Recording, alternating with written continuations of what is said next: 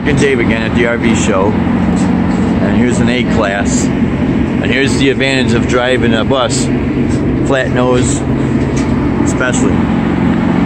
I'd have no problem driving this thing, absolutely no problem. This might be air brakes because the last one's air brakes. That's basically what I drive. But there's your entranceway. Oh, sorry about that. There's the entranceway. It's probably compartment box.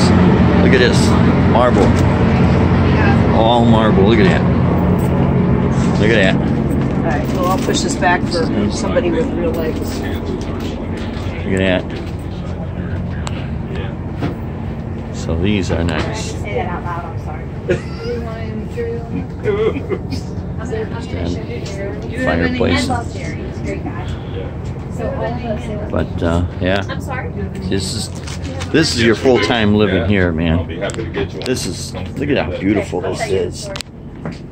Tell you what, guys, come on down. Bust out that bank book. 'Cause you're talking some luxury right here, man. Oh, this is beautiful.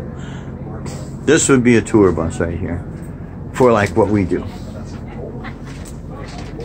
Oh, look at this, look at this. There's your washer and dryer right there. There's your control panel. Look at this. Bed's kind of short. It probably folds down. Yeah, now this is nice. You got a huge closet space there. Look at this. There's your fireplace and the boudoir. But yeah, look at that stackable washer and dryer. So, okay. Now this is a A-Class, so this is like a bus.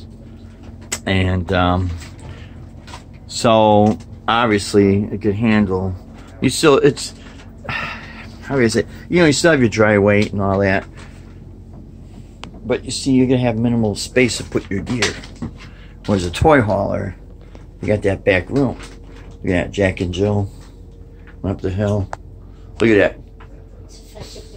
Yeah, that's it. Look at that, nice shower. There's your door. Fell down. He broke his crown.